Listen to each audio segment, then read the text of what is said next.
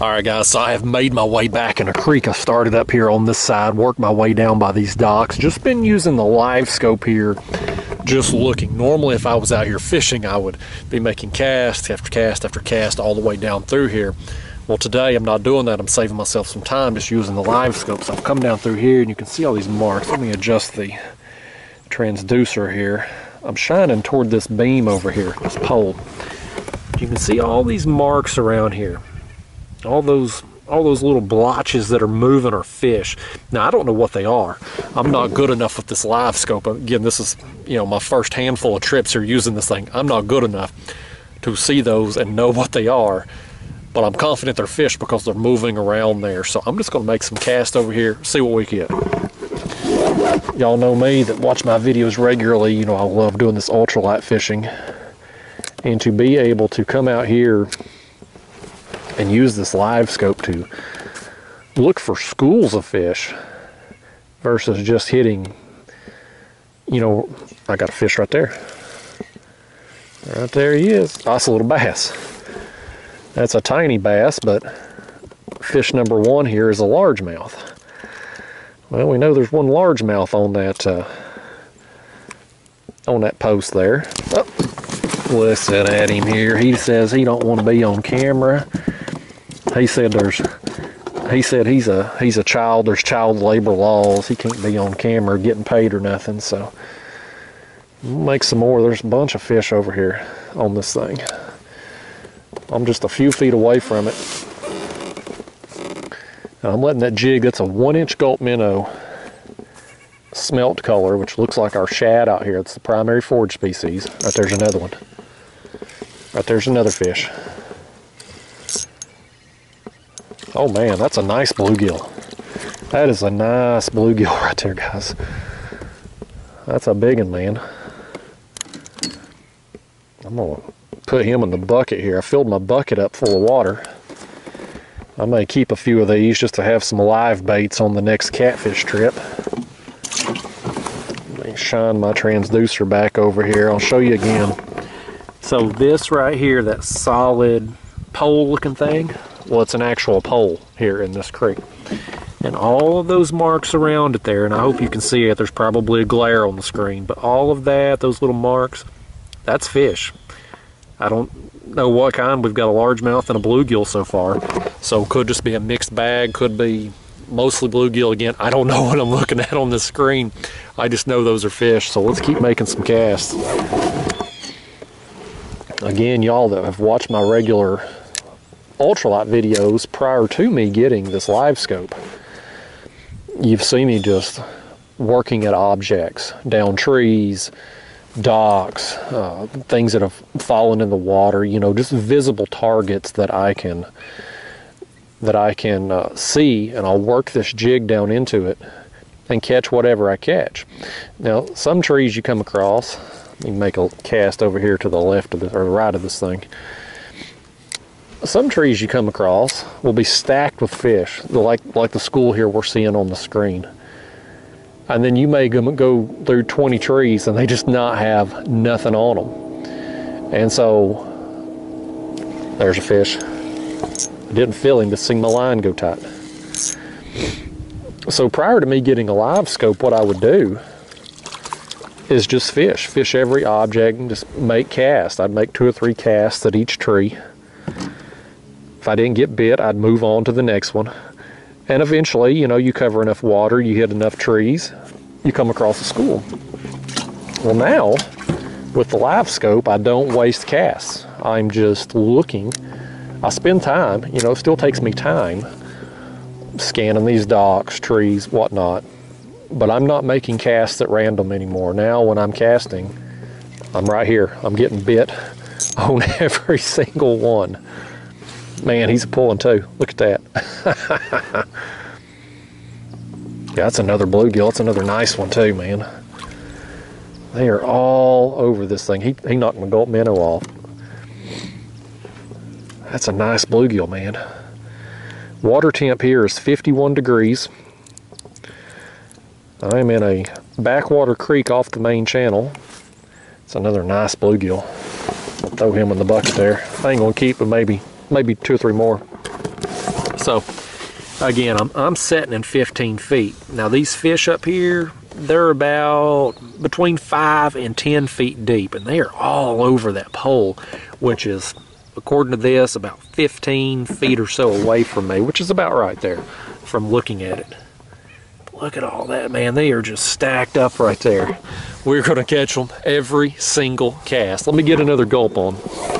Y'all, this right here, this is my favorite ultralight bait. That is a 1-inch gulp minnow smelt color on a 1/64 ounce jig head with a number 8 hook. This right here just catches everything. And I've got this on my ultralight setup. That's a St. Croix Panfish Series rod, 6 foot long, ultralight action, 2-pound test line.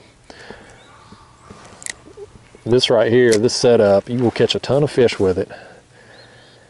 And they are all just a blast. Oh, I missed one right there.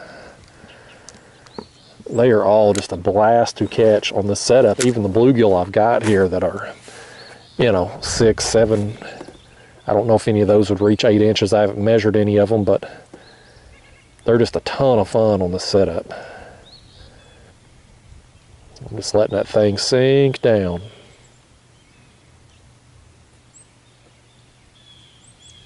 I think I pulled that one out a little too far. I need to adjust my transducer here. Looks like they're kind of just beyond. I'm going to cast up there beyond that thing. It looks like they're behind it. I think my motor noise, or maybe me pulling some fish out of here, may have spooked them a little bit. Yep, right there. That's another big bluegill, man. That's another big one. That's probably what those marks I'm seeing there are, but I'm going to tell you something. I don't care if they're bluegill or not. When they're this size, that's a dang nice bluegill. This one here is, I want you to look at this one's color. Let me get him unhooked here if I can. He's hooked good. Look at the colors on him. I mean, he's like it's yellow.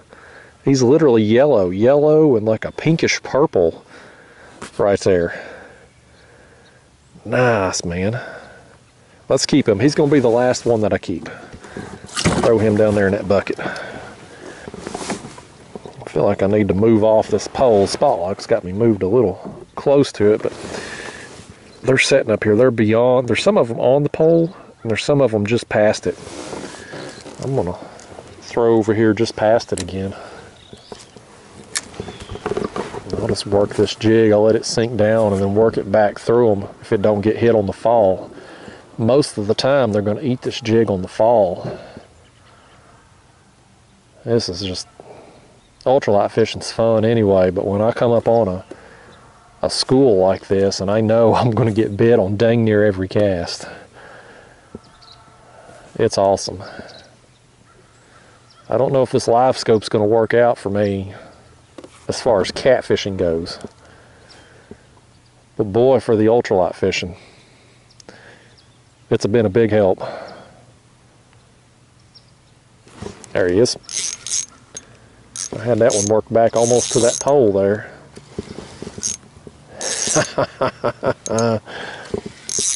Man, he's fighting hard. I mean, look at that pole bend. When you get a hard fighting bluegill this size on this ultralight setup, you can have a dang good time. Some rod bending action here. This bluegill here, I mean, he's thick. These are some big bluegill here. I got my board here with me under the seat. This board don't start measuring until 8 inches. So I don't know if he's going to reach. Well, he says he don't want to be measured if he can't measure up, he says. Listen, bluegill, not everybody can be 8 inches. That's what I tell the women, you know. Yeah, he's a little shy there. About 7 3/4 or so, but still, I mean, a dang nice bluegill, thick, hard fighting. I'm gonna let him go. I'm just gonna keep making some more casts over here, y'all. I'm gonna throw out here to this side of this pole too, see what's going on. Those of you that have been watching these live scope videos, I just got this thing last week. But this mount that I've got it on my kayak, used to have a handle on it right here, and it was so long it was cutting into my seat, and I just got, oh, I got hit. Got hit while I was talking. So I've taken that handle off so it won't get in the way, and I just put a little piece of tape on here, and that tape indicates to me which direction my transducer's going now, so I can just turn this pole. I'm getting hit down here while I'm trying to show you, but now I can see which direction my transducer's pointing and not have that big handle right here in my way, right there. I got hit 3 or 4 times while I was trying to show you all my pole there. This one here's a little bit smaller one. Small in size, but not in fight. Turn my transducer here again where I can see that. I've spooked some of them fish, y'all. I've spooked some of them. Let me show you the screen now. See all them fish that were there? A lot of them have moved. Probably because I've been reeling their friends out of there one after another. There's still a few right there on that pole. Just beyond it. I'm gonna make a few more casts here. We'll get a few more off of here, and then I'm gonna probably move on, keep making my way around this creek, find some more spots like this. I'm digging this live scope for this application, y'all. Catfishing so far, it's kind of been it's a neat novelty thing to be able to see fish come up and eat my baits, but I haven't been able to use it like I had ideally hoped to so far. It's still a work in progress with me. Understanding what I'm seeing on the screen, getting the settings dialed in, especially when I'm moving, it gets harder to see things.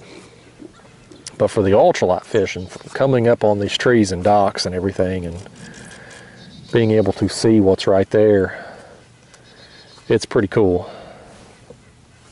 I'm gonna make another cast closer to this pole here.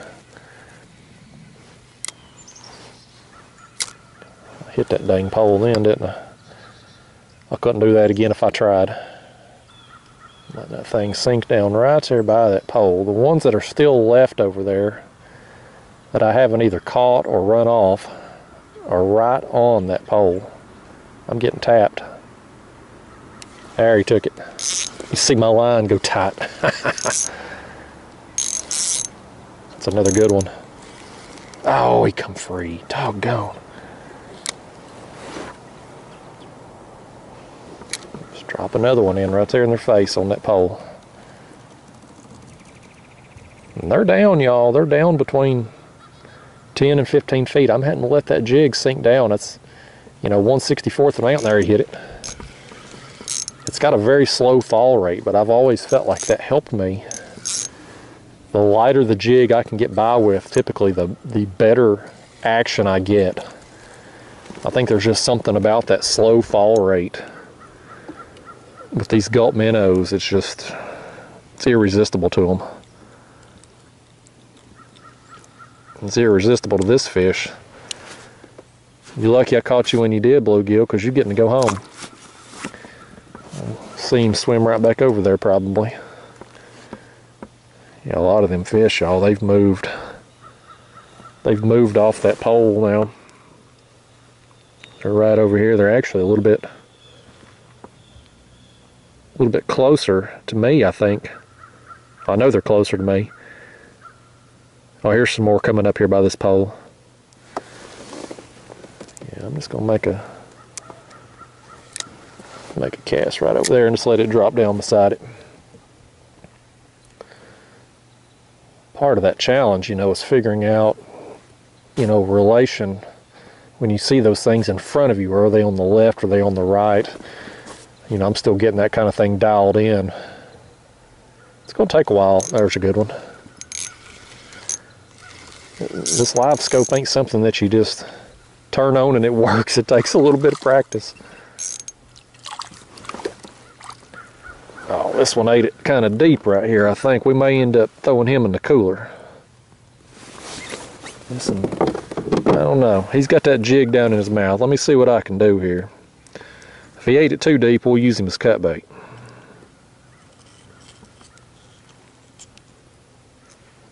Oh, he actually come right out. You lucky bluegill. If you'd ate that a half an inch deeper, you'd be a goner. Y'all, I think all these fish over here on this pole in this area here are bluegill. I mean, we got that little bass to start out with, but I think all the marks I'm seeing, them little moving blotches on there, are probably bluegill. Which is fine by me. I don't mind. I love catching bluegill, especially when you get the better quality like I'm getting out here today. Well, I had one tap me right there in front of me. Let's make another cast over here, and then I'm gonna get one more off this thing, and I'm gonna move on, y'all. There he is. Well, I said I was gonna get one more. Oh man, look at him go.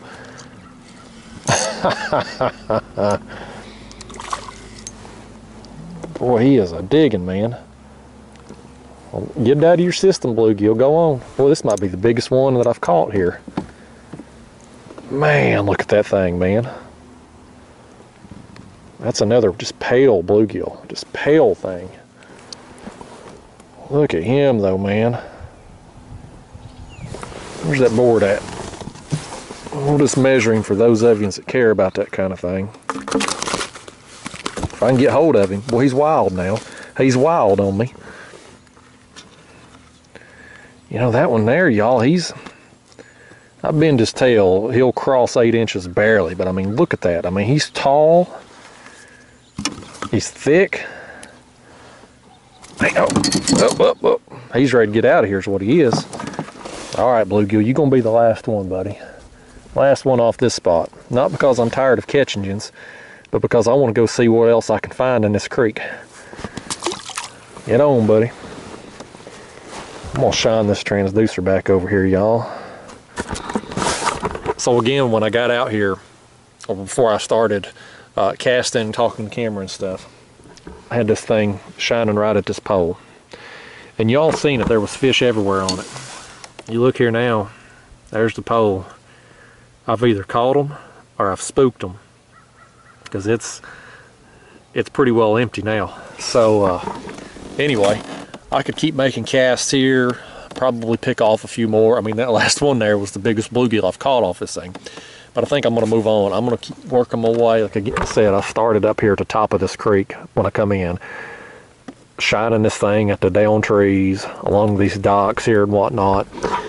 And I saw some fish occasionally. You'd see a mark here, a mark there, some smaller stuff, which I assume was maybe either shad or, you know, smaller bluegill. But once I got back right here, that's when I seen a concentrated school of, you know, what looked like some, you know, bigger splotches and stuff. And so I thought, I'm just gonna make a few casts here, turn the camera on, and I don't know how many fish I caught here, 15, 20 probably. And, you know, I had a dang good time in just a few minutes. So, you know, again, how I would normally fish this if I was blind or just using my, you know, using my regular graph here that just shows me depth and water temp and stuff, is I would have started at the top of this creek just making casts. A couple casts along the down trees, a couple, 3 casts along the docks. If I get bit, great, I keep working it. If I don't, I keep making my way along until I come across a school like this. So it saves me, you know, it still takes time. It takes time to come down through here and scan everything with the live scope, but I'm not making random casts. I'm not wasting casts. Almost every cast I've made at this pole here got bit on, which is pretty cool. So I'm going to leave this spot here. I'm just going to keep working my way back here in this creek, circling around, come up through here, hit these docks and these down trees and whatnot, and just see what else I can find. Maybe more bluegill, maybe crappie, maybe some white bass or yellow bass. It doesn't matter to me. I'm out here with this jig pole and having a dang good time. So I think I'll probably just call this pole here a video, because I mean, between the fish I've caught and me rambling on, this has probably went on for 15 minutes or so, which is long enough. So who knows, I get over here and find something else, maybe I'll film another video. But anyway, I don't know what the reaction is going to be. My first live scope video just come out. a day before me filming this video, so I don't know what the reaction really is going to be to me using this fancy technology on the kayak. But for this application, I'm telling you, I'm liking it, and it's probably going to be sticking around for a while on it. So hopefully y'all like it, because I sure do. But anyway, I guess I will see you all in the next video, which who knows, may be filmed a few minutes from now. I'll see you then. Thanks for watching.